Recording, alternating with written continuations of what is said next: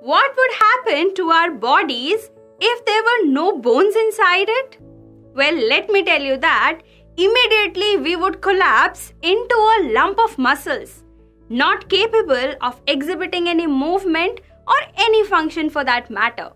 But thankfully, we have our skeletal system in our bodies that keeps us intact and enables us to show various movements. Friends, have you ever thought what keeps our cells intact? I mean, do they also have skeletal system of their own? Well, friends, until now we learned that the plasma membrane or the cell membrane helps the cell to keep intact. But let me tell you that a major role is played by the cytoskeleton, or simply the skeleton present inside the cell to keep it intact. Come, in this session, let us talk about the skeletal system of the cell or cytoskeleton. To begin with, the cytoskeleton is a network of filamentous structures, which are nothing but the polymers of specific protein molecules. So you can say that the cytoskeleton is the structural framework present inside a cell. Now friends, let me tell you that the cytoskeleton is found only in case of eukaryotic cells. Yes, all the prokaryotic cells lack the cytoskeleton in them. Friends, the cytoskeleton is composed of three components, namely the microfilaments, the intermediate filaments, and the microtubules. And all these three components making up the cytoskeleton differ in their individual structures and properties. Friends, the microfilaments are contractile.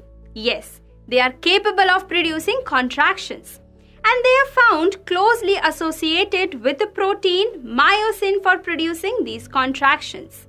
The intermediate filaments, on the other hand, are tough rope-like structures that are made up of the subunits of protein called the actin, and they are capable of producing branched network as well. The microtubules, on the other hand, are long hollow tubes which are made up of the protein called tubulin, and they are also capable of producing the network inside the cell. Well friends, these structures making up the cytoskeleton maintains the shape of the cell and its extensions. They regulate the orientation and distribution of cell organelles. And these structures combinedly even facilitate the intracellular transport and even the movement of the cells. Now, let us move forward and understand these structures making up the cytoskeleton in detail. In this session, we are going to discuss microfilaments. Friends, the microfilaments are ultramicroscopic, long, narrow, and cylindrical rods that are simply made up of proteins. So we can also call them the protein filaments. And these protein filaments are found in all the eukaryotic cells. Yes, all the plant cells and in all the animal cells. They are made up of a globular protein called actin. Friends, a globular protein is basically a spherical shaped protein. Now, these microfilaments constitute to 10 to 15% of the total protein content of a cell, and they are about 6 to 8 nanometers in thickness.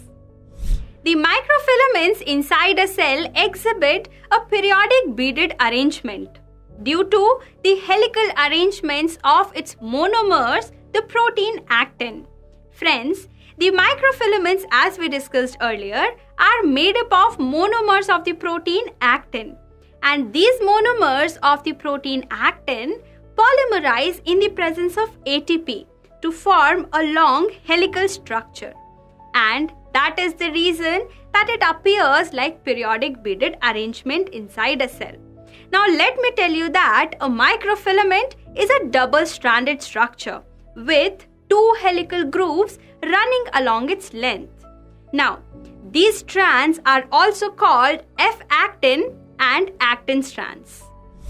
Friends, As we discussed earlier, the microfilaments are associated with the contractile protein myosin, and this ability allows them to form the contractile machinery of the cell, which further aids the cell in its motility or simply movement. And having discussed entire structure and general information about the microfilaments, now is the time to look into the roles played by them. The microfilaments, due to their ability to enable movement, cause cytoplasmic streaming in the cell.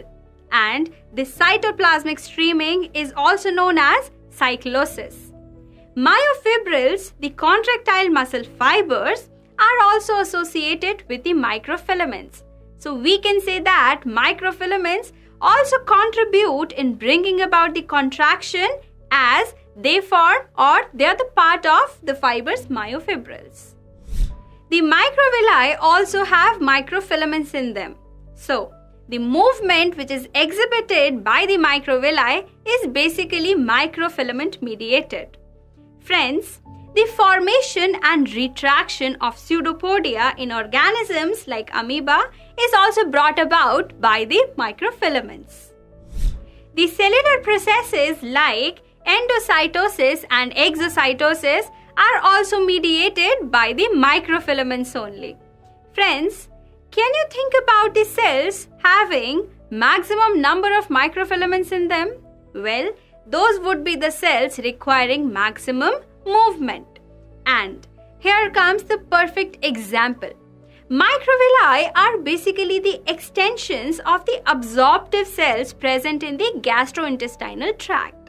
And microvilli needs to exhibit movement as well. So, those cells making up microvilli have maximum or a huge number of microfilaments present inside them. And with this, we have come to the end of this session. In our upcoming videos, we will be discussing the remaining members of the cytoskeleton, namely the intermediate filaments and the microtubules. So on this note, let us summarize what did we learn in this session. The cytoskeleton is a network of filaments composed of polymers of specific protein molecules which form the framework of a cell. The cytoskeleton is basically the structural framework present inside the cell. The cytoskeleton occurs only in eukaryotic cells. All the prokaryotic cells do not have cytoskeleton in them. The cytoskeleton is composed of three well-defined filamentous structures, namely microtubules, microfilaments, and intermediate filaments, which differ from each other in their structure and properties. Microfilaments are contractile and are associated with the protein myosin for contraction. The microfilaments are ultramicroscopic, long, narrow, and cylindrical rods made up of proteins. The microfilaments are made up of a globular protein called actin. The actin monomers or single units that form microfilaments polymerize in the presence of ATP and form a flexible helical filament. The microfilaments are contractile and are associated with myosin protein, and this ability allows them to form the contractile machinery of the cell, which aids in various movements exhibited by the cell.